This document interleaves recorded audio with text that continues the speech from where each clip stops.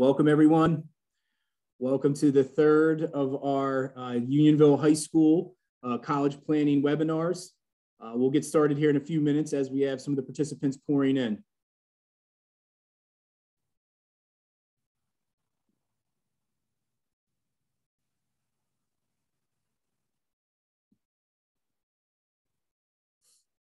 Welcome, everyone. I'm Bob Findora. I'm one of the school counselors at Unionville High School. I'll be helping to facilitate and host this, our third edition this year of our Unionville High School college planning webinars. Thank you very much for joining us tonight. We'll give it another minute or two as we have more participants joining us as I speak here. Thanks again for joining us. I appreciate it.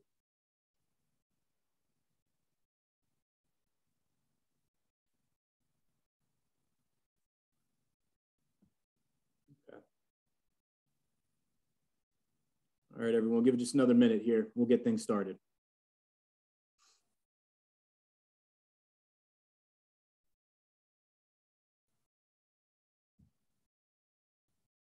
Okay.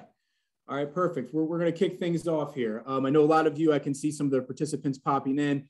I really appreciate all of you joining us tonight. These webinars that we've been doing have been receiving some very positive feedback, and I really appreciate the community members reaching out to us and really being able to provide feedback on how we run these things and some of the things the community is looking for when it comes to college planning. We have a wonderful turnout here tonight, and we have some great topics and some great presenters. A very different webinar compared to what we've done in the past, our previous two. Tonight's topics are going to be discussing the ROTC and the academies with Commander Dave Ogston. And we have athletic recruiting, will end up being the second portion of our presentation here with Tom Kovic. Okay, he's been helping us out for years with athletic recruiting. And then lastly, we'll be discussing the PASHE state school systems. And we have Griffin Jackson from Westchester University Admissions joining us tonight. Just so all of you know out there, when it comes to the, the webinar here, I know this is the first time for some individuals from our community, and I just want to be very clear. We cannot see any of you out in the participants, out in the public, out in the community. We cannot see you. We cannot hear you.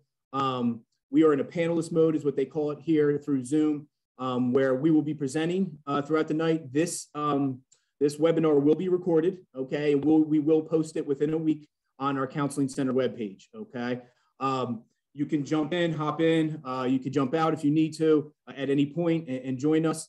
The big portion of this panelist portion of things for the webinar, our format, the big portion of that is that you as community members, students and parents, and we've really had a lot of community members take advantage of this. You have the ability at the bottom of your screen to hit the chat button and ask questions directly to our presenters tonight on the different topics. And you'll be able to see that as the questions come in, the presenters will present for about 10, 15, maybe 20 minutes on their different topics. As they're presenting, I'll be keeping an eye on some of the questions that come in.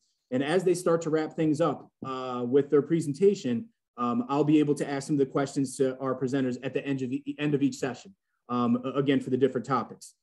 So it's a wonderful tool. I'd like to give a couple of thanks here tonight. First and foremost, thanks to our presenters. As I just mentioned, everyone's going to be presenting on the different topics. If it wasn't for them, we wouldn't be able to hold these different webinars, taking time out of their night and their very busy schedules to be able to meet with us. I would also like to thank Justin Webb. He's our tech guru at the school district at Unionville here. Justin spearheads a lot of these webinars and takes care of all the technology, which makes things very easy for me as a person that's involved with the webinars and also for our presenters too. And I'd also like to thank Colleen Miller. Colleen Miller is one of our school counselors. She will actually be helping facilitate some of the chat, some of the questions that come in throughout the night with our presenters too. And lastly, I'd like to thank all of you in the community. Again, we've received tremendous feedback, for these different webinars, and it's always impressive talking to the different representatives from the different institutions and programs. They're always so impressed with the questions that our community asks and really how detailed they are and astute they are to some of the process. And this is just another wonderful opportunity, okay? So you'll see throughout the course of the presentation here tonight, we will actually have, if you check in the chat right now, you will actually have a link to provide feedback throughout the course of the night. So we always appreciate any feedback from community members. Helps us to kind of make adjustments and kind of tweak things a little bit from each of the different webinars, and especially from year to year as we make pretty major changes each year when it comes to these webinars, as this is the second year that we're doing these, okay? So to get things started here, like I said, for those that came in a minute or two late, feel free to utilize the chat at the bottom to be able to ask some questions to our presenters throughout the night. But to kick things off here, I'm going to introduce our first presenter, and he will be presenting on the ROTC and the academies. I have Commander Dave Augustin here. He's joined us in the past. I'm very, very fortunate to work with Dave for years. I do always kind of joke with our community about this. You know, Dave technically, you know, is affiliated with the Navy and his affiliation, but I have to be honest, over the years, there's very few questions I've been able to bounce off of Dave that he did not know. He does a wonderful job just giving a nice overview of what the ROTC kind of programs, the basics of what they look like, and even the academies. And so we always appreciate having him back and being able to provide our community with some specifics on that topic, because again, we do have a number of students that constantly have questions about both. So Dave's been a wonderful resource for us. So Dave, I'm going to kick things over to you. If you don't mind, Dave, just give a little bit of background about yourself to our community here, just in case we have some newcomers, and then feel free to jump right into your presentation, okay? Yeah, absolutely. Thanks again for the introduction, Bob. I always appreciate this opportunity to speak with young men and women in the school district. So my name is Dave Augustine. I'm a Blue and Gold officer or an admissions representative for the Naval Academy. I live locally in Kennett Square. My kids attend Unionville Elementary, so I do have a special, this session has a special place in my heart. I commissioned from the Naval Academy in 2002, served 7 years on active duty as a submarine officer. The last 13 years I've been in the reserves, and my role as an admissions liaison officer is really to help be a reliable source of information about the Navy, the Naval Academy, for those that are interested. Now tonight I'm going to be covering both service academies and ROTC. I'm going to I will present some specific information about the Naval Academy and Navy ROTC, but a lot of the information translates to all service academies. If you have any questions, I can certainly answer those, or at least point you in the right direction. Great, thanks Dave, appreciate it. Thank you very much, that's great. My pleasure. All right, so I do have a presentation to share with you, so please let me know if you can, when we're good to go here. Yep, perfect. Yeah, absolutely, looks good. Yep. Great.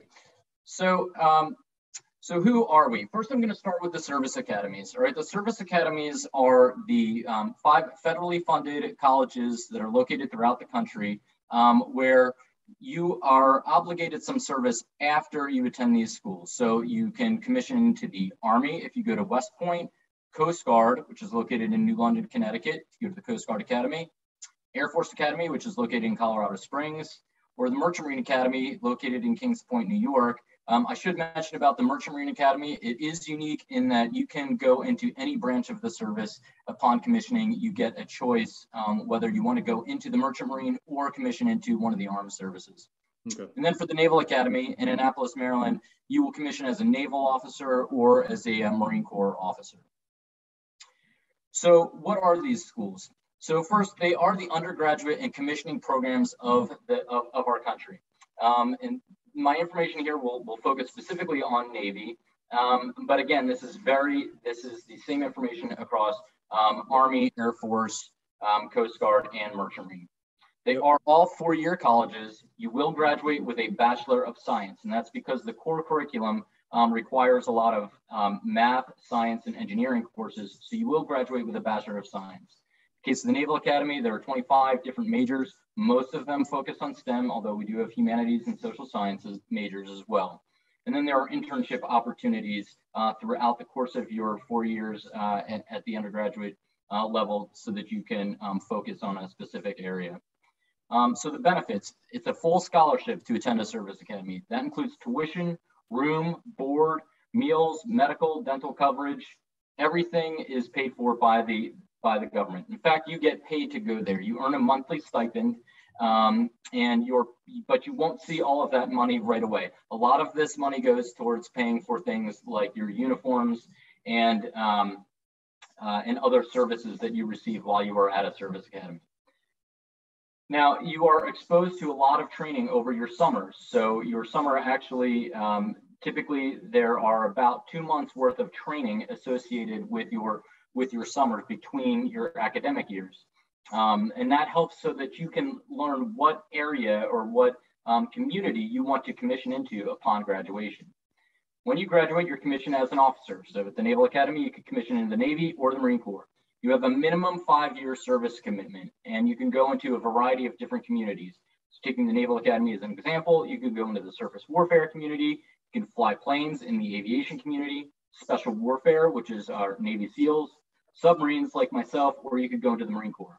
There are always some what we call restricted line communities that you can commission into. Typically, these require some sort of either a waiver or some additional qualifications. So if you wanted to go into the medical corps, you can become a doctor going to one of the service academies, but you do have to qualify for them. Here are a list of different majors at the Naval Academy. Again, there are primarily focused on STEM, but we do have humanities and social science majors. There are a number of available minors as well. About 65% of the class will major in something in the first 2 columns, 35% in that 3rd column. Athletics plays a huge role at service academies. So the physical mission is one that is very important across your 4 years there. You either will compete in a varsity, club, or intramural sport. At the varsity level, so Navy, West Point, and Air Force all compete at the Division I level. For Coast Guard and Merchant Marine Academies, they compete at the Division III level. Club sports are very similar to regular varsity sports. They're just not sanctioned or governed by the NCAA. So these are competitive sports. Teams will travel across the country to play. And if you don't compete at the varsity or club level, then you will participate in intramurals.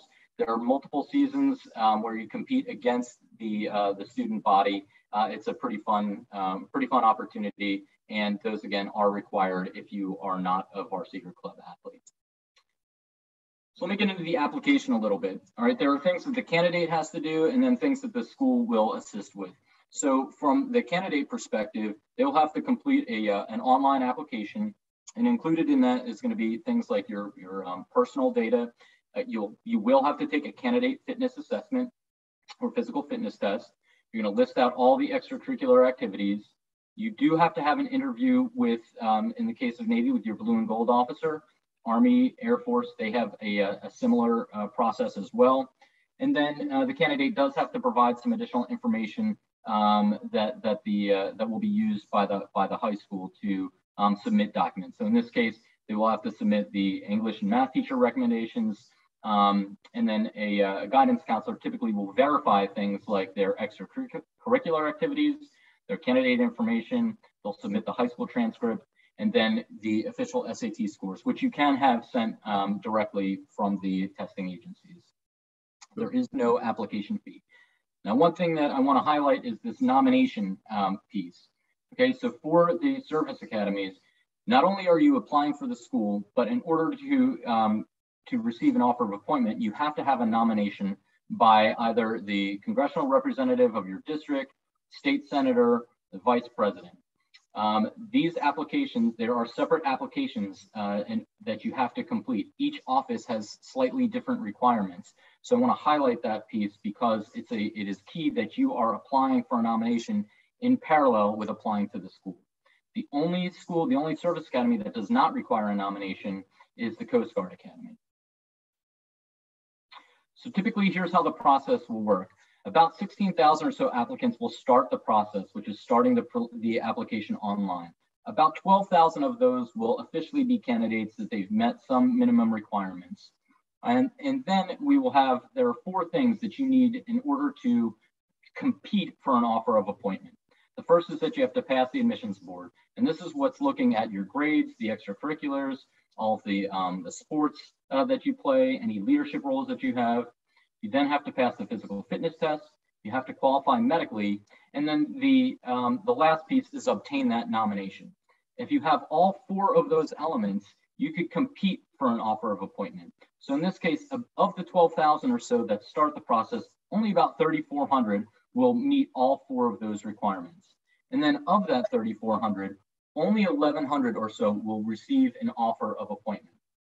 I'm very proud to say that one of the Unionville students this year, a candidate, Dylan Huffman, has received an offer of appointment and will be attending Annapolis starting in July. So very proud of him and very proud of the Unionville community there. Dave, I'm sorry to interrupt, but I take full credit for all of Dylan's accomplishments as his school counselor. But no, thank you. Yeah, you were wonderful in helping with assist the process. So thank you. I'm sorry to interrupt, but go ahead. No, my pleasure. I mean, that's something that the community should be very proud of. Absolutely. You know, it does take a lot of, you know, it takes the entire community to help, you know, a student get through this process. So very proud of Dylan. One of the things, if you aren't offered an appointment, there are some other routes that the admissions board may offer. So in the case of the Naval Academy, we do have a prep school in Newport, Rhode Island. They may offer that to you, or we also partner with 16 civilian and military prep schools throughout the country, and that is offered for some students as well. So the advice for admissions here, I would say, is having a strong foundation in math and science. You have to take algebra, geometry, trigonometry, and at least the calculus. They will want to see chemistry and physics with a lab as well. There is no minimum GPA, though you do want to strive to be in the top 20% of your class. There is no minimum SAT or ACT, though I would say to be competitive, you want to have at least a 1350 on the SAT or a 30 on your ACT. All scores are super scored, so you want to take it as many times as possible until you achieve that perfect score. So if you do better on, say, one portion of the ACT and one portion on the SAT, they will take those best scores so that you have the highest score possible. AP, honors, IB courses are highly encouraged, and then well-rounded. We're not necessarily looking for the student that does a ton of extracurricular activities, but one that has demonstrated leadership potential in whatever activity that they choose. And that could be athletic or non-athletic. So I did mention that the physical mission is an important part of life at a service academy. And we're seeing about 90 to 95% of the student body have participated in varsity athletics. Two things that I want to call out specific to the Naval Academy, which these are still available for you to apply. If you are a current junior, you can apply for the summer seminar. This is a week-long camp that occurs starting in June. That application ends on March 31st. And then for those that are freshmen and sophomores, they can apply for the summer STEM program. And this is open again until March 31st. These are two great opportunities to spend some time down in Annapolis. Okay, I'm going to transition over to ROTC. And I'll run through this real quick, and then we can answer questions at the end. So ROTC is another fantastic opportunity to commission into the military and receive a top education, fully paid for by the government. There are, you can commission into the Army, Navy, Air Force, or the Marine Corps. So there is no Coast Guard or Merchant Marine ROTC. So these Reserve Officer Training Corps programs are to help prepare students for careers in the military and give them those leadership skills to have a successful military career. There are over 1,700 colleges across the country that offer ROTC programs. And you do have to, not all schools offer each ROTC program. So you do have to look specifically at the school and which program they do offer. The scholarships themselves, they are full tuition to the college or university. And there are multiple different types of scholarships available. So there are 4-year scholarships, 3-year, 2-year. So even if you don't get a scholarship in that first year, you can still apply and get scholarships for those additional, for the years that you remain at the undergraduate level. So the scholarship also covers all fees, a stipend for your textbooks. They do provide uniforms. And then there is a summer training element to ROTC as well. So very similar to the service academies, with ROTC, you will spend a portion of your summer training so that you can determine what community you want to commission into after graduation. You do receive a subsistence allowance each academic month as well. Things that are not covered by the ROTC scholarship. So if the program that you're in is going over 4 years, they won't cover those additional years. They do not cover medical or dental insurance or room and board. Though some colleges may offer that as a benefit, it's just not covered by the scholarship itself. There's some other stipulations. Certainly, if you withdraw from the program or if you don't meet the eligibility requirements, they can withdraw you from the program. So a bunch of different requirements to get in. All of these are outlined online. I'm just going to highlight a few. So the SAT, ACT, you can see the scores are, these are actually posted. So the scores that you need to achieve in order to be eligible for the scholarship. You can see 1,100 combined and we're 540 math, 550 verbal. But you do have to be at 1,100 combined. And you can see the ACT score that as well, 21 math, 22 English, combined 44. And your GPA minimum of 2.75. They do require that you have 1 year of calculus, 1 year of physics, at least a year of English, and this is the academic requirements while you're in the program. So you still have to, regardless of what you major in, you still have to take calculus, you still have to take physics. That is because of the technical nature of the communities that you will go into. You will have a national security or American military affairs course. And then there are military science courses that you will have to take specific to what branch of service you're going into. Some of these are eligible for college credit. Some may not be. You typically also have to do a weekly drill or instruction period. Basically 1 day a week, you will have to wear the uniform and you would meet as a battalion. And then, as I mentioned, you will have a 4 to 6 week training period each summer. The service requirement is slightly different for the different branches. So you do have to look specifically at which branch you're applying for. Most of them are a minimum of 4 years of active service. In the case of the Air Force, they do have a 10-year service requirement if you go on to be a pilot. For the Army, it's a minimum of 4 years of active duty. Same with the Marine Corps. The Navy requirement is the same as the Naval Academy, which is a 5-year active service requirement. And then there are some additional options within ROTC or other communities that you can go into. So in this case, they have a requirement if you go into the nursing corps, and that is a 4-year requirement if you go into the Navy Nurse Corps. All right, so I blew through that information pretty quickly, but I wanted to turn that over to you, the attendees. Hey, thanks a lot. I appreciate that. We have a couple here before we kind of get things moving over to Tom for the athletic recruiting. I appreciate that. Hey, listen, the first one, a lot of our students that we work with, and I speak for this, for doing this for years with our community, they really get hung up on the nomination portion of things. I know that can look different a little bit different for, each of the applications in some of the different academies, but can you speak to any complications you've seen with that process with the nominations, as far as, any recommendations you would give while students are asking for nominations? And I know at certain points, almost like you have to live in a certain area for some things and other things it's not, right? So if you don't mind, if you get anything you can give feedback on that, that'd be great. The nomination piece is maybe the most confusing piece of applying to a service academy. All right. Sure. So don't feel bad if you have questions about it. So sure. Two separate things, right? So there are recommendations, letters of recommendation that you can get, that you are required from your math instructor and an English instructor. Yep. The nomination is an actual service that our elected representatives have to provide. If you go to their website, you will see what is required for them in order to receive that nomination. Yep. It is by district, right? So some folks live in District 6 in our school district. I think some live in District 5. And so you are applying to the congressional representative of the district in which you reside, where your home is. You should definitely apply to both state senators and apply to the vice president. They each have slightly different requirements, but by and large, people have been able to navigate the process.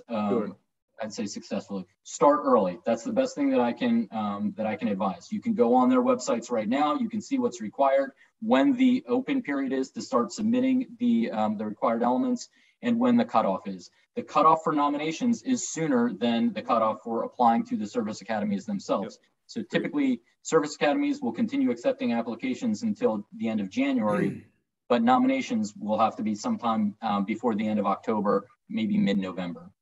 Perfect. Yeah, that was perfect how you explained that. Great. Very, very detailed. Thank you. And just one last question before we move over to Tom here. Do you apply for talking about the ROTC scholarship you mentioned before? Do you apply for the ROTC scholarship before or after you apply for admission to that particular school? What would you say for that? Great question. So you want to apply in parallel to that, okay? And the reason is because you don't want to wait until you're accepted to the university before you then see if you can get an ROTC scholarship to that school. Sure. So you apply to both of them in parallel. Ideally, what you will do is list the preference of colleges and universities that you want to attend on that application. But that's, so you do want to do them both at the same time. Do not do them in series. Again, the sooner you apply, the better, the more success you will have in getting that 4-year scholarship. Perfect. Perfect. Well, listen, Commander Dave Augustine, I appreciate your time year in and year out. Do such a thorough job, and I really appreciate it. And Dave, I have to say, like I said, I really appreciate you fielding questions from our counseling department on all types of topics that come all over the place, and even being helpful with kind of the process, how it looks as an overview to different military academies and ROTCs outside of just the Navy. So I really appreciate that. Big help. Okay. Absolutely. And if anybody does have any questions that they didn't have answered tonight, please, Bob and Colleen both have my my contact information, and don't hesitate to reach out to me. Perfect. Thanks a lot. Thank you very much. So everybody, we're going to kick things over to Mr. Tom Kovic. Tom, we've been working together for years. I appreciate you joining us tonight and talking about athletic recruiting, and I feel the same way, Tom, about you. I feel like sometimes we get to tons of community questions year in and year out about athletic recruiting. Tom, if I'm not mistaken, you're over with Victory Recruiting, and have been doing this for years. So if you don't mind just giving a brief background about yourself and some of your experiences, and then we can kind of jump into some of your points that you might be able to bring up to our community about athletic recruiting, and we'll kind of filter through some of the questions as they come in, Tom. Sure, Bob, and thanks for having me. It's great to be back. So basically my background is 19 years at the University of Pennsylvania. I was the head coach of women's gymnastics. What a great experience that was for me. Typically, I would take the month of August, travel the country, meet with my top prospects, and give them and their families every indication I had sincere interest in their daughter as a prospective student athlete.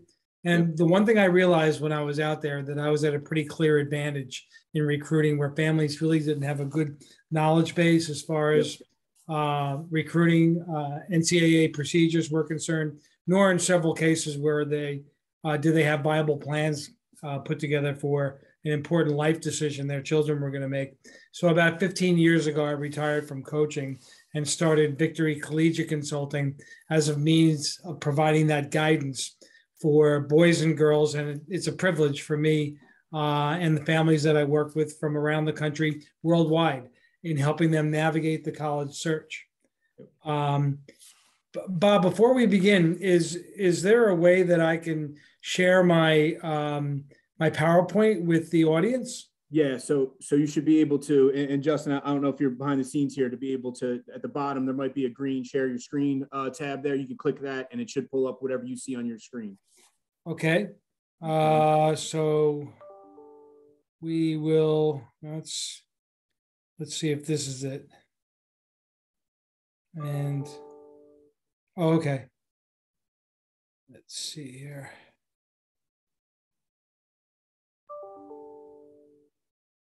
Yep. Perfect. Yeah. So Tom, you could probably expand it out a little bit. I think we're trying to see if you can, at the top there, maybe expand it. Yep. There we go. Is that good? Yeah. Yep. Yeah, or if you put in maybe the present mode there, we should be able to see it, but we can see it as is also. So you're good from there, Tom, if you want to leave it like that. All right, why don't we get started then? Yep. And well, it's a pleasure being able to have the opportunity to speak with everyone tonight. And thanks for taking the time out for what's going to be a terrific quest for our boys and girls. Yep. So tonight we're going to talk about the college recruiting process, specifically about prospective student athletes and how they can maximize this effort. Today's athletic culture is much different than it was 25 years ago. College coaches are seen as CEOs of small organizations that are expected to do well and do well on a regular basis. College athletic directors expect their coaches to achieve two things: one, win, and two, raise money and lots of it. Therefore, recruitment becomes the tool of choice that college coaches use in order to drive their program to higher levels year in and year out. The NCAA Eligibility Center is an organization that collaborates with the NCAA. They're not part of the NCAA, but registration for any prospective student athlete that's interested in being part of a Division I or a Division II program is mandatory. You want to be able to take care of this before your son or daughter steps foot on a college campus in the fall. The one thing you don't want him or her to do is to show up and not be eligible by the NCAA. So it's a two-step process. Step one, you can take care of online. If you Google NCAA eligibility, it'll drive you right to the website. And it takes about 25 minutes to take care of the first part of registration. Any information that your son or daughter cannot fill in at that point in time can be filled in at a later time. Okay. The second part of registration is working with the high school college advisor or guidance counselor. Yep. And basically what they're going to do is they're going to forward everything academic on to the NCAA Eligibility Center: school transcripts, standardized test scores, school profile if necessary. Okay. And the registration really is the demanding part. Our boys and girls are going to be eligible, I can almost guarantee you. Okay. But you want to be able to be ahead of the curve and make sure that you're taking care of registration. And I would say after the sophomore year, begin registering, doing that first part of registering with the NCAA Eligibility Center. Yep. Campus visits is a real important link in the recruiting chain. Okay. And whether it's the unofficial visit or the official visit, visit is the operative. It's important to know the difference between the two. The official visit is one that's basically paid in part or in full by a college or university.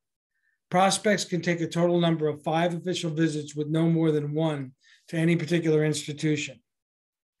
It's permission-based, so they're going to have done the first part of registration with the NCAA Eligibility Center.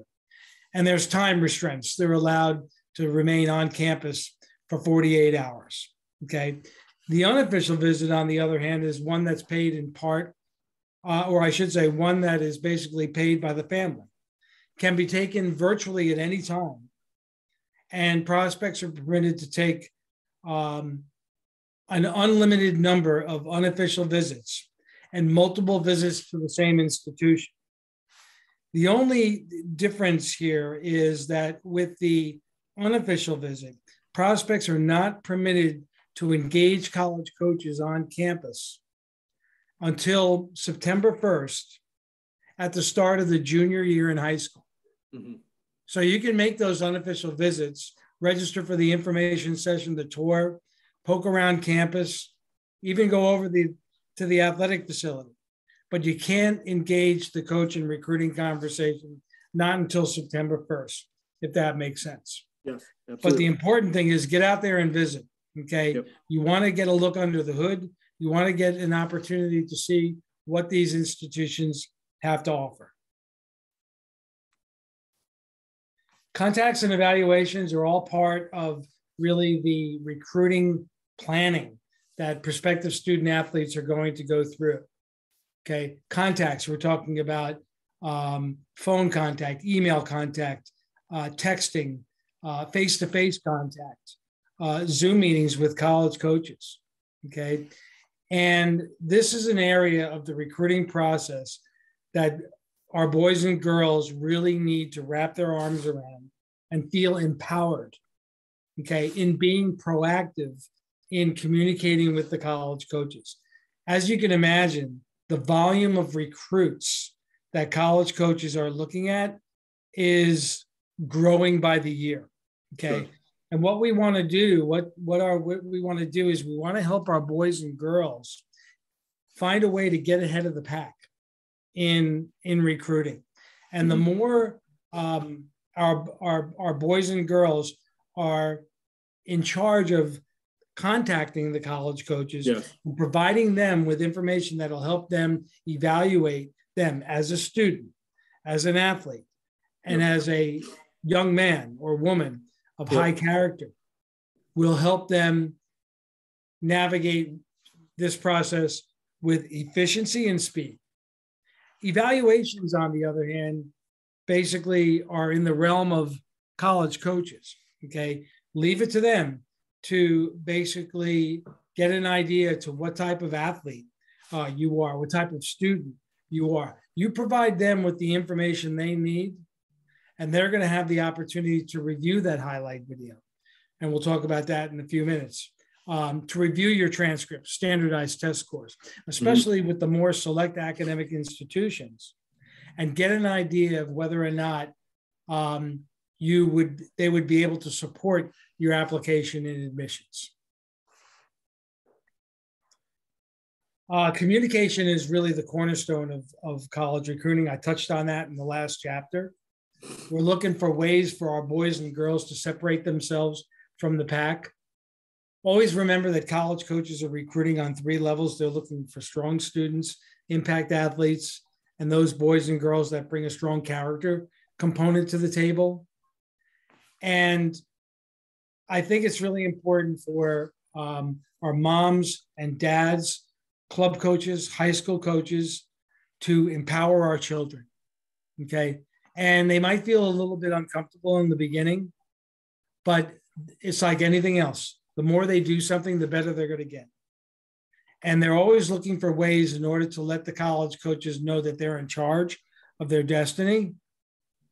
So taking a strong leadership role in that communication tool is going to make the difference between a good recruiting process and a great recruiting process. Oops.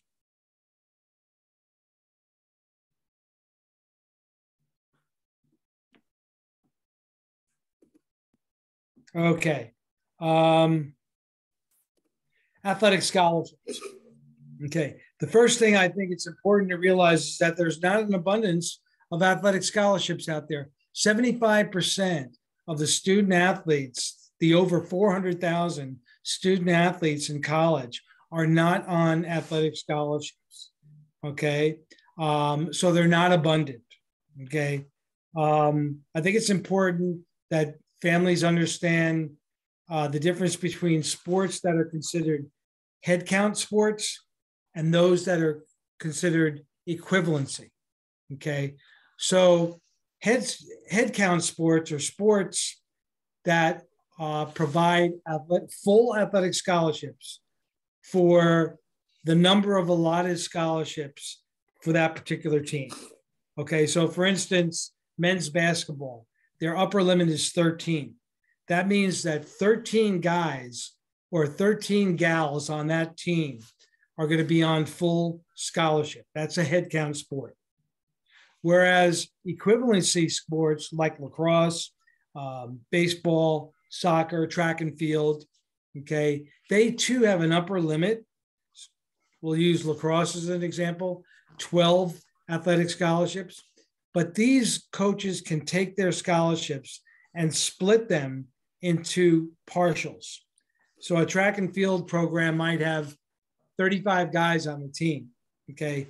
And they can, or let's use lacrosse as an example. They have 12 guys on the team, okay? Or I should say 12 scholarships available, 36 guys on the team. They can spread those scholarships out into partial scholarships to cover maybe not everyone, but a good portion of the members of the team, okay? Helping the college coaches evaluate your talent as an athlete is crucial, okay? When it comes to athletic scholarships, coaches are evaluating primarily in the area of athletics, period. They want to determine just where you potentially can meet their program needs in filling gaps and driving that program to a higher level. So the more you provide the coaches with the information to help them evaluate you best, highlight video, schedule, showcases, tournaments that you'll be attending, attending camps, college camps, in order to get a direct evaluation right on campus, is only going to make this recruiting process easier and give you a better chance of attaining an athletic scholarship. Okay. So as far as signing the National Letter of Intent is concerned, there's an initial signing period that's in early November, and the regular signing period ends in August after the senior year. So during the senior year is the signing of the National Letter of Intent. Yep. And financial aid, for what we're talking about, is programs that have either exhausted their scholarships or don't offer athletic scholarships, like Division III programs. Division I AA programs like the Ivy League do not offer athletic scholarships. And communicating with the coaches and trying to determine if they have an inside track to help you look for additional scholarships. Scholarship is scholarship, no matter how you look at it. Grant is grant. It's money we don't have to pay back. So athletic scholarships just happens to be one form of grant. There's hundreds of millions of dollars of grant that are out there.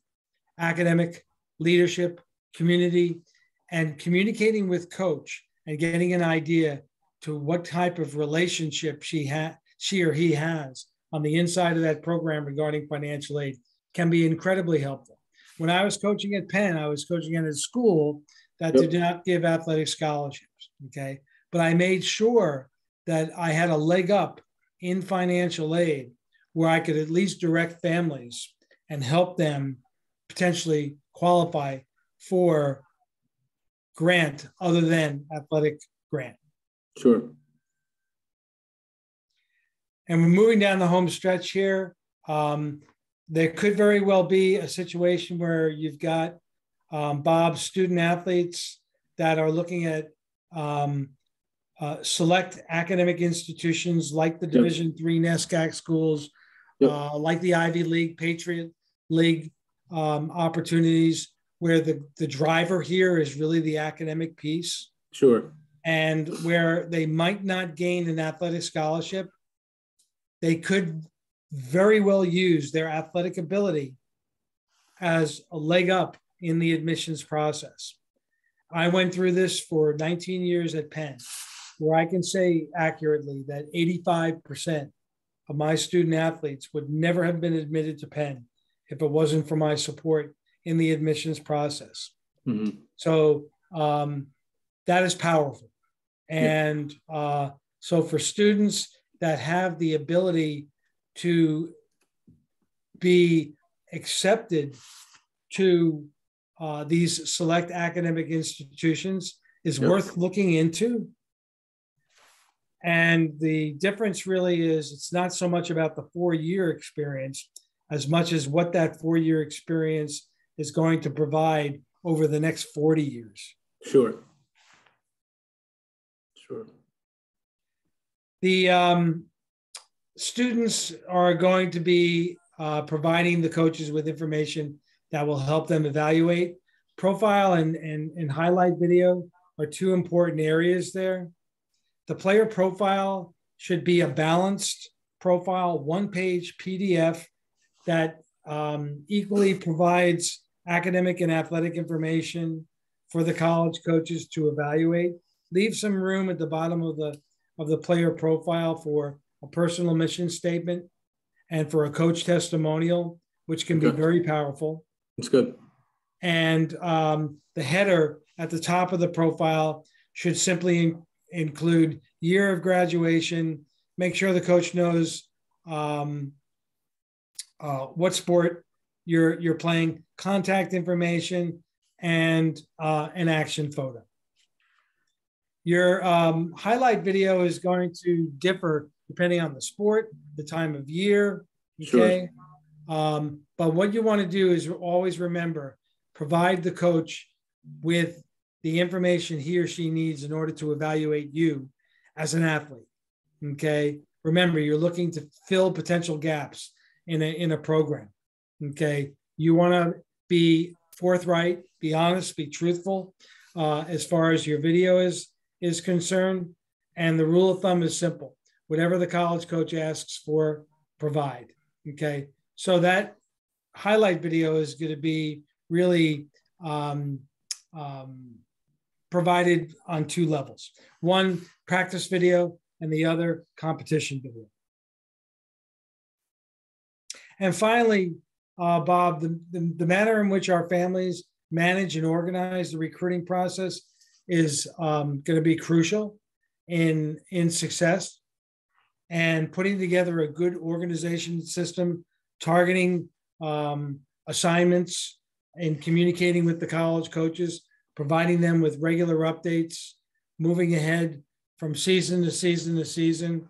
There's always something to communicate with the college coaches that will help them evaluate your sons and daughter on those three levels that we talked about: student, athlete, young man, young woman of integrity. Okay. And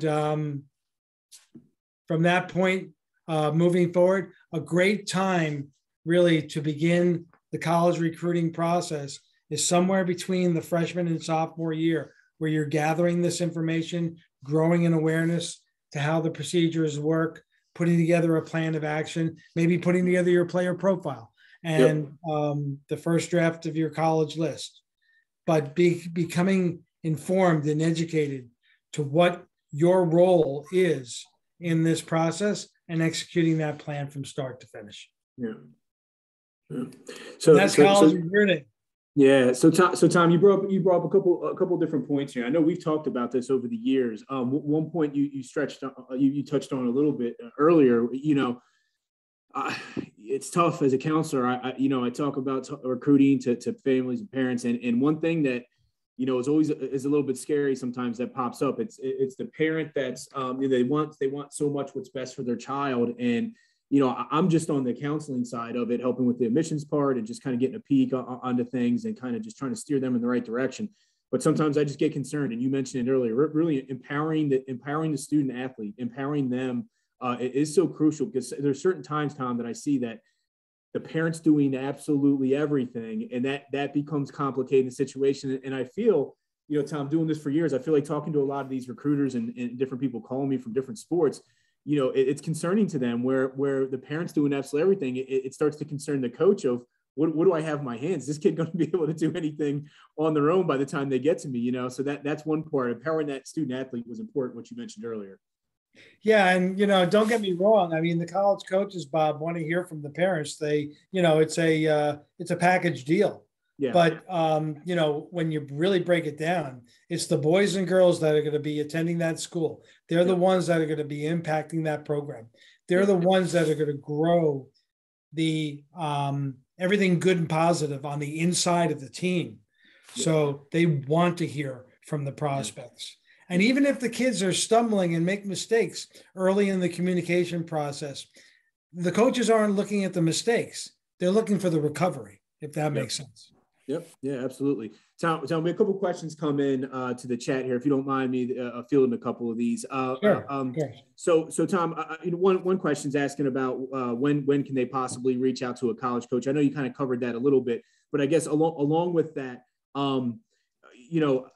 it's too early. And I know this is hard per sport, a little bit difficult, but can you communicate too early where, if you're into your ninth grade year, you're in your sophomore year, and you're kind of playing the junior varsity level and not the varsity, can you contact these college coaches too early, number one?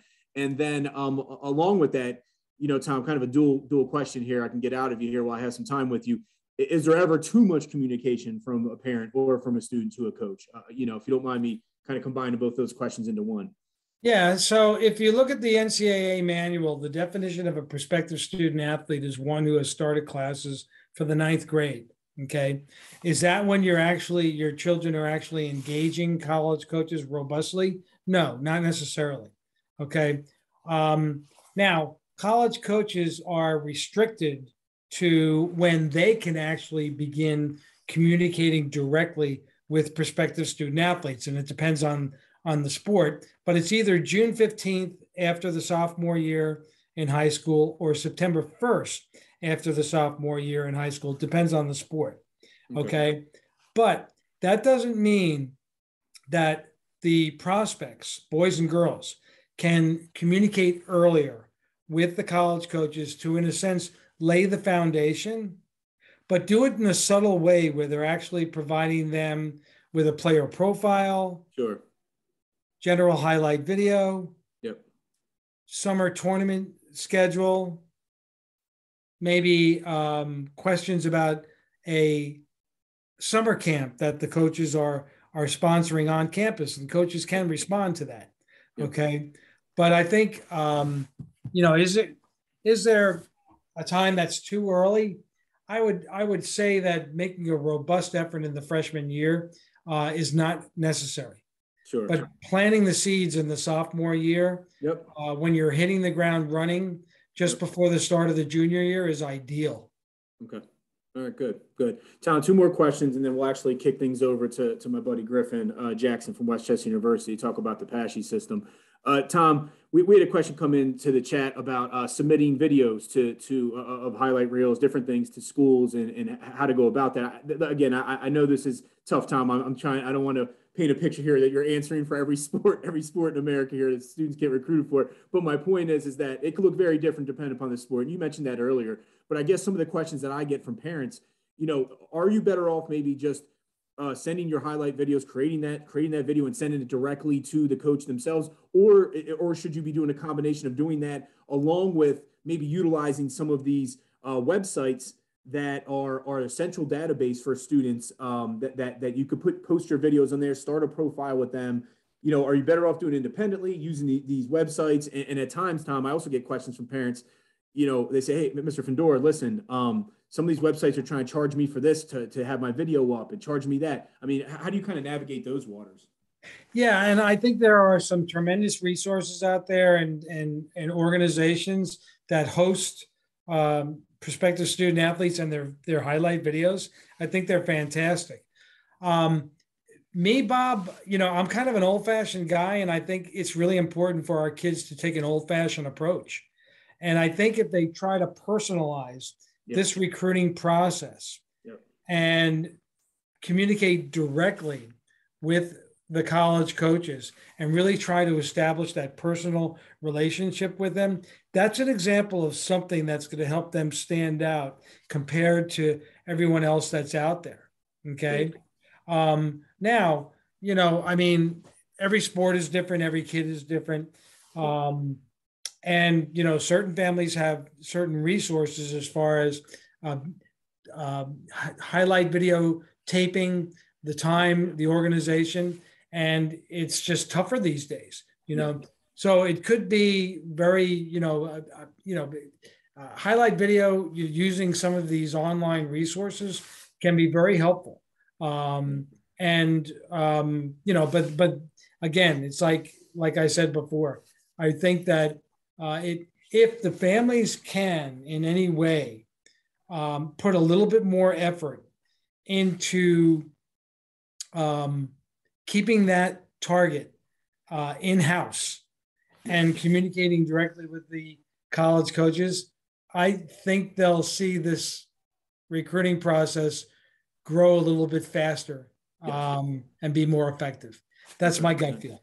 No, it's nice. Thanks, Tom. All right, last question for you here, Tom. I'll kick things over to Griffin. So, Tom, you kind of touched on this a little bit with the eligibility earlier, but I just want to make sure it's clear because this is an important one. Does the NCAA require SAT and ACT scores for eligibility? Right now, they do. Yeah. Okay. Is that going to change anytime soon? Yeah. We're kind of taking it, week by week, month by month. Yes. Same thing with, colleges and universities that went test optional last year. Absolutely. Okay. But whether or not the decision to not go or change the criteria for NCAA eligibility. I think that it's good for our boys and girls to stay ahead of the curve and remain on target as far as standardized testing is concerned. Yep, that's great. So, thanks, Tom. Hey, Tom. Again, I appreciate year in and year out just the feedback, the detail, attention to detail here. I know. Kind of as I was joking with Commander Dave Augustine earlier. I know it's hard when I start firing some of these questions at you. They're very broad, and it's hard for you to kind of talk about representing all the different sports and what it looks like. But I really love how you break things down and kind of make it so organized. So I do appreciate that. So Tom, thanks again for your time, and just thanks for being a great resource for our community. I appreciate it. Thanks, Bob. Talk to you soon. Right, great, no problem. All right, we'll see you later. You bet. So bye. Griffin, I'm gonna have Tom here. He can stop Tom at the bottom. I think you unshare your screen there, and I'll kick things over to Griffin. So everyone, this is Griffin Jackson. He's one of the admissions representatives from Westchester. Thanks, Tom. One of the admissions representatives from Westchester University. Griffin, again, kind of the same theme here as I just mentioned to Tom and Commander Dave Augustine. I don't need you to speak on behalf of the entire Pennsylvania state school system as far as the Apache schools, but if you can kind of cover some of the basics here tonight on what it looks like to apply to Apache school, and and then obviously get a little more detailed about Westchester University, some things that Westchester has to offer. We have plenty of students that apply to Westchester University. Griffin, we're right down the road. I know you mentioned earlier you grew up not too far from Westchester. Being at Unionville, we're 10, 15 minutes away, so we're very fortunate from that standpoint. But Griffin, if you don't mind, just to start things off, if you can just a little background about yourself before you start to jump into discussing topics that we mentioned earlier. Sure, absolutely, Bob. Thank you for having me, for sure. This is awesome. I'm happy to talk about the Apache schools and especially Westchester. Like Bob was saying, I grew up in the Westchester area, so it is near and dear to my heart. But I actually didn't go to Westchester or any of our Apache schools. I went to a school up in Rhode Island for culinary arts and food service management. So I wasn't part of the school system for a while. I was up and down the East Coast after I went to university for about 5 or 6 years, working in different restaurants and hotels. But my heart's been in Pennsylvania. My family's been in Pennsylvania, and Westchester is something that's out of this world. It's a beautiful town for anybody who's been there. So I said, you know what, I'm coming back. And Westchester University had a position open that fit my skill set. Yep. So I applied for it and started up in September, and it has been absolutely fantastic. I loved it, being able to travel around to different schools, talking to students, kind of telling them about their admissions and application processes that they're going through. It is a very tough time for students as they go through the application process, and especially for parents as well. Stress is crazy. So being able to ease that for a lot of people has been fantastic. And it's been an awesome experience. And as you were saying, Westchester is part of the Apache system. So very simplistic. It is our Pennsylvania state system of higher education, which includes about 14 different universities. Many of these names I'm assuming most of you will know. So Bloomsburg, California, Cheney, Clarion, Millersville, Shippensburg, lots of schools, part of the Pennsylvania state system. And the basic goal of the Apache system is to make these 4-year university educations attainable for a lot of people. So that was really the main goal, in the unification of bringing these universities together. So the biggest thing that is offered from Apache System School is a lower tuition for our Pennsylvania residents. So that's a huge thing for our students to know, is that as a Pennsylvania resident, your tuition is going to be maybe even a third at points of what our out-of-state students are looking at, what these private schools are looking at. So they're fantastic universities to go to, and they're very affordable for our Pennsylvania residents. So it's something that I love to point out to a lot of people. Something that is not known that is an awesome benefit of our Apache system is you can, if you go to one of our Apache schools, so say you are going to Westchester for business, and you hear Millersville has this fantastic professor who is teaching this really cool class going on, and you want to go, you can. You can apply to be a visiting student to go and take that credit, that class over at Millersville, Shippensburg, at the other Apache school, and that can transfer back over. It won't hinder your Westchester graduation in any way, shape, or form. You can transfer that credit right over. That's great. And speaking of credit transfer, that's another huge thing. As the Apache school system, we have a huge agreement with our community colleges in Pennsylvania. Absolutely. So we make it super easy, and your credits are very transferable from your community colleges going into university. Yeah. So Griffin, yeah, not to interrupt, but you bring up such a great point, and not just from the community college standpoint of, we have Delaware Community College right down the road here, Media, the downtown branch down there. We have a number of students that kind of pump right into our pipeline from there into our state school system. But Griffin, you brought up a really good point about taking courses, and it just reminded me, I had a student a few years ago take advantage of that. Going to Westchester University, but between Westchester, Millersville, Cheney, even Shippensburg and Bloomsburg, let alone East Stroudsburg. I mean, these institutions aren't that far away, that a lot of our students tend to filter in coming from Unionville High School, and you just bring up a really good point about these different programs and being able to take advantage of taking coursework at the other institutions. And I'm happy you brought that up. Yeah, and so it's even transferring. Like, say, Bloomsburg, it's a little far from me. Yeah. I don't know how I feel about it. My parents went to Bloomsburg. They love Bloomsburg. But, it's my family. I want to go back to Westchester, which is what I did after my 9 years of traveling. You can transfer right over. Those credits are all transferable, and it's a huge benefit of being part of the Apache system. One is that lower tuition and the ease of transfer, the ease of access for our Pennsylvania residents is absolutely wonderful. There have been a few changes recently in the Apache system. It's kind of confusing a lot of people because they're like, oh my God, what's going on? Because we're having some integration with some schools going on. So in the in some of our Western schools, so California, Clarion, and Edinburgh are integrating together. So it's kind of a combination of leadership and resources and especially those student resources. So it's actually making it easier and more unified and more student focused for them to have that ease of transfer going on. It helps with longevity for these universities as well. They'll keep their names. So you'll be going to California, you'll be going to Clarion, you'll be going to Edinburgh, but you'll have this unified system that is there to assist you. Sure.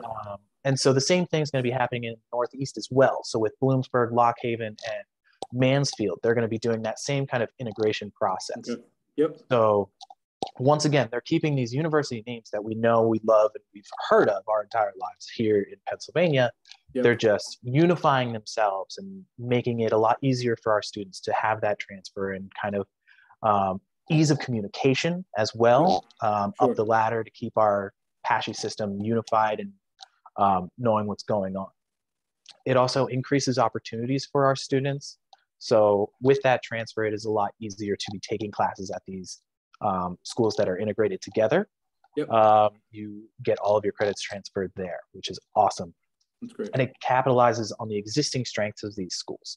So there's transfer of faculty as well going on between the schools. So this professor might have a class over in Bloomsburg on Mondays and Wednesdays, but Tuesdays and Thursdays he's over in Lock Haven. Gotcha. So whereas before he was only teaching in Bloomsburg, now we get Professor Smith, who is phenomenal in his field, moving between these schools. So there's increase of touches for these students and being able to utilize these resources a lot better. That's cool. And so since Bob, you were saying I'm part of the application or part of the admissions team over at Westchester. So the application process is kind of one of the things that I love to touch on. For most of these schools, the Common App is actually where you're going to be applying. And once again, ease of use for our students. And that's kind of the key with the Apache system, along with making it more attainable to get these educations. It is easy to apply. Yep. For Common App, you can go right on in. Some schools have an application fee, some don't. It is not specified depending on which one you're applying to. Okay. But you go in and all these schools have the same questions. You fill out one application. You can send your essays if they require. They're not always required. At Westchester, we don't require an essay. You can have one if you want to. Okay. So you can put your essays in there. You can put your recommendations in there. You can then just have your counselor send your transcripts to whichever school. You click in the app which school you want to send your application to, send whatever necessary fees are there, and boom, easy. You've just applied to 7 schools. Yeah, that's great. Easy peasy. Yep. And I also know that a lot of our Apache system schools went test optional during the pandemic and are staying test optional for the next year or two at least. Once again, keeping with ease of use for our students. Yep. But being test optional for a school it's interesting because we will happily see your SAT or ACT scores. Mm-hmm. If you don't like them, you do not have to send them in. Yep. That's what test optional means. You don't Absolutely have to send them in if you don't want to. And say you like your second scores over your first score. Say you take them again later in the year after you've already applied. If you haven't heard from your school yet, you can always send that score later. So say initially you're like, oh man, I did really bad. I didn't like my score. But then you take it a second time and you're like, holy smokes, I just got a 1250. Send it in. Please let us see it. We love to take a look at it. I always do want to give a word of warning.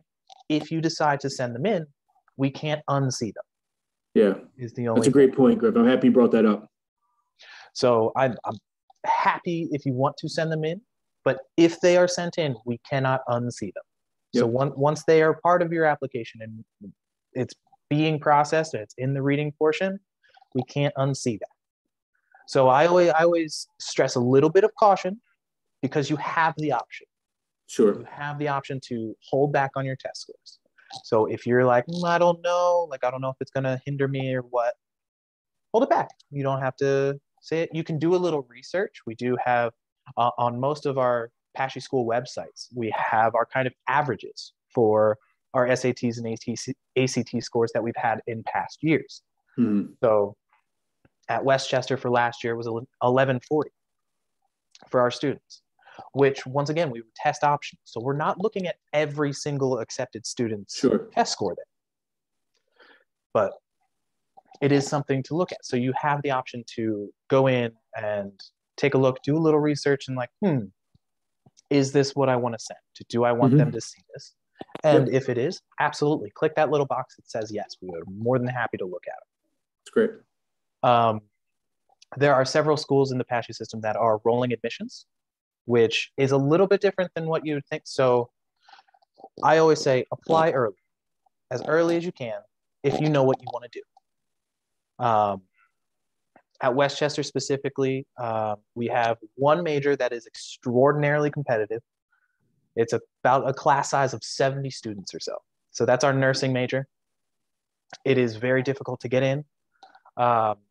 We are looking at students, and it was pretty much closed by early December. We were pretty much done looking at our nursing students by early December because we get fantastic students applying early. They know what they want to do, getting in there. So if you're looking for something like that, if you're looking for those more competitive majors, those smaller, more specialized, more difficult to get into majors, apply early. Get your recommendations in early, get your essays, have your transcripts, talk to your counselors at school, and get everything in as early as you can, especially for those specific majors. For other majors that are a little bit more open, it can take a little bit more time. You can relax a little bit. For a lot of students, I do recommend having your initial applications in to, say, your first 1, 2, 3 schools that you're thinking about, usually around Thanksgiving to early December time. If you're not 100% sure what you want to do or where you want to go, you have a little bit more time with it. I say you can wait a little bit and have it in by about Thanksgiving, December time. And then for rolling admissions, we're looking at applications every day. We're reading them, reading them. And a lot of our schools are getting thousands and thousands of applications. So it does take a little bit of time. Yeah. So Griffin, if you don't mind me asking, sure. You mentioned earlier about the Common App, I know families are kind of navigating that system, but if they don't use Common App, right? I mean, they still essentially apply directly to the university through their online websites, typically for the PASHE schools. Yes. So for the PASHE schools, so Westchester itself, for our first year students, for those first year applications, we do require you to use the Common App, but you can go directly to our website, and you can do this with every one of the PASHE schools. You can go directly to our websites, and there'll be a big button somewhere that says apply now, my application, and things like that. And it will lead you, whether it's to the Common App or it'll lead you to the university specific application. Okay. For Westchester, our first year students are just Common App only. Okay. For our transfer students, we do have our additional Westchester application that they can go through instead. Okay. And Griffin, you mentioned a little bit about you start talking about letters of recommendation. And again, I don't expect you to speak on behalf of all of the PASHE schools here, but just on behind what you see behind Westchester University. Some of the schools are, hey, look, just don't send them. We're not accepting letters of recommendation. Some schools are, hey, we recommend you send them. Some are optional, and then obviously some schools, kind of go down the road of, hey, this is a requirement, for what we're looking for. Can you speak to that a little bit about letters of recommendation, because we get a lot of questions about that each year as counselors? Yeah, absolutely. So, as you were saying, letters of recommendation are kind of a hot button topic. They can go many different ways. And I guess the catch-all is, what are you applying to? What are you applying for? What are you looking for? So if you're looking to be an accounting major, getting into mathematics, things like that, have an application from your math teacher.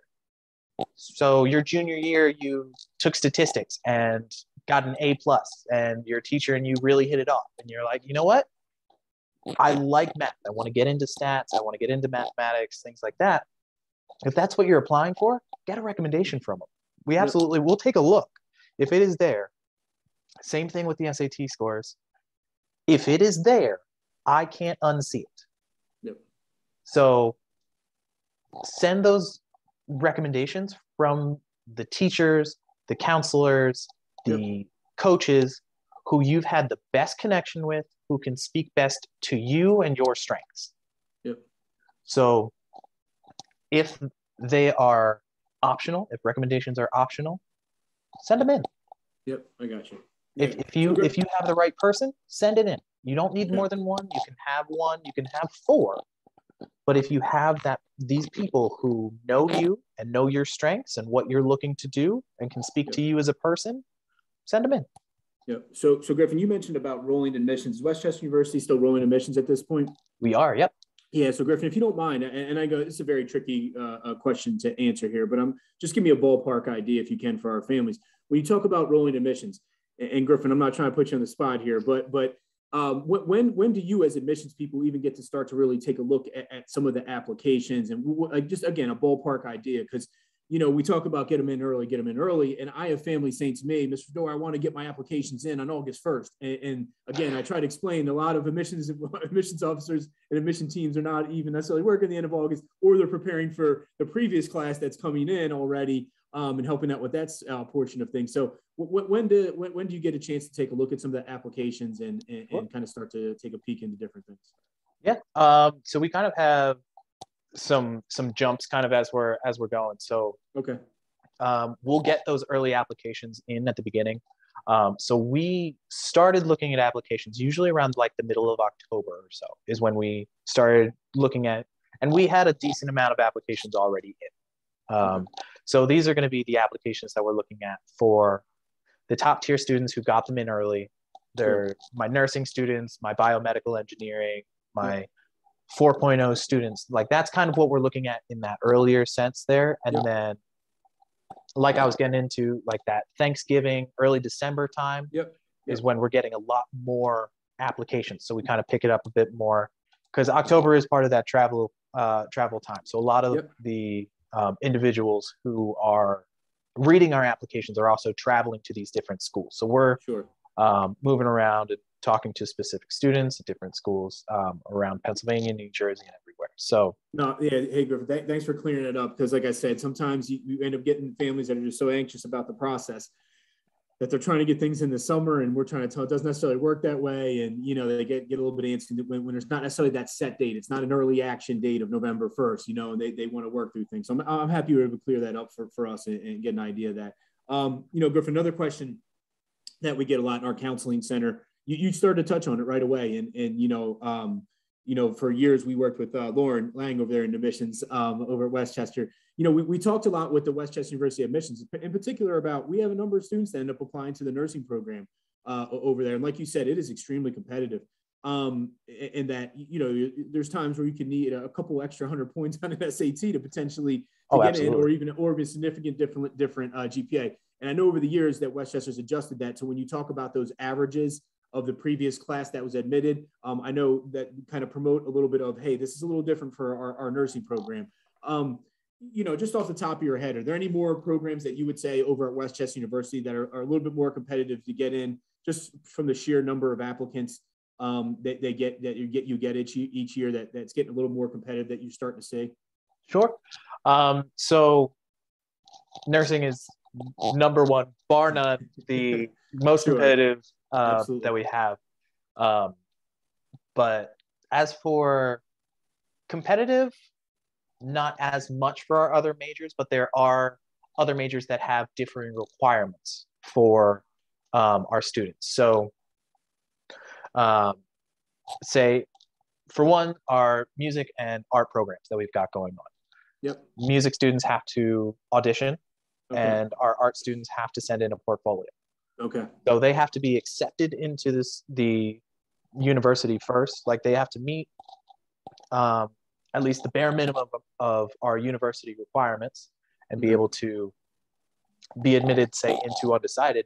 And then we send them over to our music department for an audition.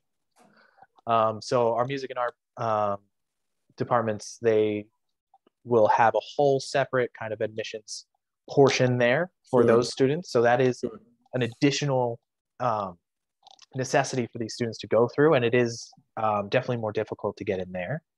And then some of our other kind of medical profession-based majors are going to have higher requirements, say, to our business or language majors. Okay. So like our biomedical engineering, nutrition a little bit, health sciences, things like that. So they're going to have like a higher GPA requirement for that, usually a 3.0 to 3.3 around there, minimum for most of these kind of medically based majors there for you. Okay. All right. And so Griffin, we actually had one or two more questions pop in here for related to PASHE and to the school system. Just in general, and I know, again, we're not trying to have you speak on behalf of everyone, but if you can, just in general, what are some of the common mistakes you see some of the students make as far as the applications go, or maybe they're missing certain information, or just anything you've seen here over the last year or so, you know, that you tend to say, hey, this is something that I would recommend your students, you know, look out for. Try not to make these mistakes that I've seen some of the students make mistakes in the past. Sure. So one thing that I personally noticed is, and honestly, it's because of what's happened in the world over the last 2 years. I've seen a lot of commonality in essays that I'm reading. So a lot of essays that I've read, and I would probably say about 50% or more of the essays that were provided to me in applications were in some way, shape, or form related to the pandemic that went on. Gotcha. And it was a huge event. But as somebody who's reading hundreds, if not thousands of applications, it's the same thing. It's very repetitive. So if I could suggest with your essays, be different. Yeah. Like, I always make a joke out of this because of an English teacher I had many, many years ago. Yeah. Write about the perfect chocolate chip cookie. Like, do something to stand out. Like, Yeah. tell me about that perfect day Yep. out on a tennis court, or like the best meal you've ever had. Just something to kind of open you up, something that you're passionate about. Yep. So showcasing yourself. Whereas when, and I repeat, the pandemic was a huge thing and it's impacted Absolutely. us in untold ways, but Yep. everybody's had these experiences. Yeah. No, Griffin, you're saying it well. We've, believe it or not, this is our third webinar now, and I feel like almost every admissions rep in one point or another during these webinars, they bring that up. I mean, I think even, I don't know if it's on the Common App off the top of my head, but I know in a lot of the applications, there's a specific question to students on there about, has this pandemic affected you in a particular way? And when and parents and students ask me all the time, Mr. Fedora, should I answer that question? And to your point, I mean, has this significantly impacted you different than everybody else to a certain degree? I mean, and some people it has, and that's why that question's there. I mean, some people, their entire family have lost all their jobs, and something from that standpoint, but for everybody to have a little bit more of a difficult setback with their education to a certain degree, yeah, there's been a little bit of setbacks for everyone across the board. From that standpoint. So you bring up a really good point. And it's nice to hear, nice for our community to be able to hear it from somebody who reads all of these essays. And to your point, to be able to see that same kind of concept coming in time and time again. I'm happy you brought that up for us. So in continuation with that, there is a specific question on the Common App that says, how has this affected you? That isn't your essay. Sure. So Yep. there have been a number of applications where it's been, essay has been about this, and then it's reiterated here. Yep. And the question itself, I love that they put it in there, like, how has it affected you? Yep. And we take that into account very seriously. Like, I lost this, and this, and yep. all of these things. And we see that, and it does show trends in transcripts. And it's something we definitely take into account. As an admissions team, we see this, we notice it, and we understand where some of these grade dips are coming from and things like that. No, that's but great. When it comes to the essay, this is a personal essay. This is, I want to hear about you. Sure. So, and what makes who you. So. Yeah, no, Griff, thank you. I appreciate that. Hey, listen, Griff, last question for you here, and we're going to start to wrap things up here. It's related around and again, I'm getting emails and in contact with a lot of the PASHE schools here, related around college visits. And, first and foremost, is Westchester University opening up to in-person visits? Does that look a little bit different now? I mean, if you could talk speak to that at all, and kind of the plans moving forward for visits and college visits on Westchester's campus. Oh, absolutely. Yeah. So we are definitely open to in-person visits. We have them at Westchester. We have them every day, except for, we have them pretty much every day, Monday through Friday. Okay. We have big events coming up. Actually, this Saturday, we have one of our accepted student days, and we have another one happening in April. So we are definitely in person, and we just very recently became mask optional. Westchester, the area itself numbers have been looking great for COVID. So we are very much in person. So Griffin, on that topic, also kind of touching on that a little bit, you mentioned being on the road and kind of traveling and getting to these high schools and getting in and presenting to a lot of them. Griffin, do you guys at any of the PASHE schools, for the most part, your colleagues that you bounce in and out a lot of these webinars and get to meet and do a lot of these different things, do you find that, are you guys Zooming with individual students, individual interviews with students, answering questions for specific students through Zoom or anything from that standpoint? What does that look like as an admissions person? Sure. So if we're strictly going for like these virtual visits, they can happen in different ways. So it could be either a virtual college fair or just a virtual visit, where a college fair would be several different schools coming in virtually, and they can watch me present, and I'll give my spiel about Westchester, and then I'll open it up to questions. Great. So it's pretty much the same thing for a regular just high school visit, if that's virtual, and it all depends. So sometimes I'll have 1 or 2 students show up to a virtual visit. Sometimes I'll have 34. Yep. So, and depending on the size of the group that I'm with or what have you, sometimes the counselor's in that visit with me and they'll be fielding questions from the students that they're getting on their end for the counselor to talk to me about, and I'll be able to answer them directly for them. Or if the counselor's not there and it's just the students, they'll message it in for me, and I'll see it as I'm presenting and be able to address it as is. Okay. For the in-person visits, our students that come in will have a chance to go and see the university with student ambassadors, but we'll have our counselors, such as myself, readily available for either before the tour or even after the tour, to answer any specific questions that aren't answered on the tour or very person specific. Okay. So while we have people on campus, we are there to answer all of these questions. You can phone in, you can have my email. I'm more than happy to connect with you. We can do a one-on-one interview. No, it's perfect. So any of those options are there for these students. Okay, great. Hey, Griffin. Hey, thanks a lot tonight. Thanks for joining us. You've been a great resource for us. I know it's not easy, like I mentioned to the rest of the crew earlier, to kind of field some of these questions on behalf of the whole system here. But I really appreciate it, and thanks for joining. And what a wonderful asset that's right down the road for us. So thanks again, Griffin. Oh, it's been my pleasure, Bob. Thanks for having me. Appreciate it. Absolutely. Hey, listen, everyone. This is the third of our Unionville High School college webinar planning, college planning webinar series. So if you can, everyone, if you don't mind, in the chat right now, there is the link to our feedback, our feedback here for the webinars, in particular tonight. Please click on that link. Please fill it out. We always love hearing feedback from the community on how we can improve things or make adjustments to these webinars.